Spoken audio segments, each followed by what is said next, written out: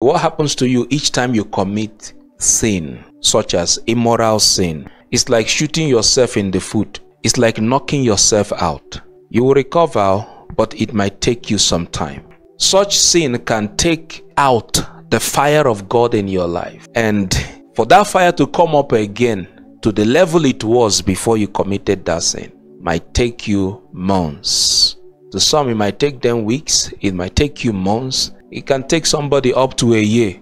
And you better pray the enemy doesn't seize that opportunity to attack you, because you will be more vulnerable at that point when the fire in your life is put out. You open your social media handle, you'll be seeing as if, hey, I don't know, why is it all about women twerking?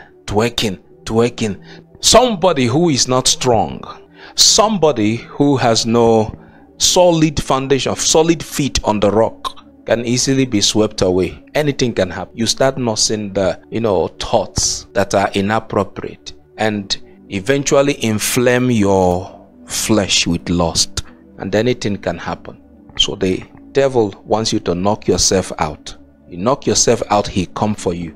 He will start attacking you in the dream. He will start attacking your family, attacking your job, attacking your peace. You will feel it that something is wrong. You are not yourself. You can't even connect when you pray. You can't flow.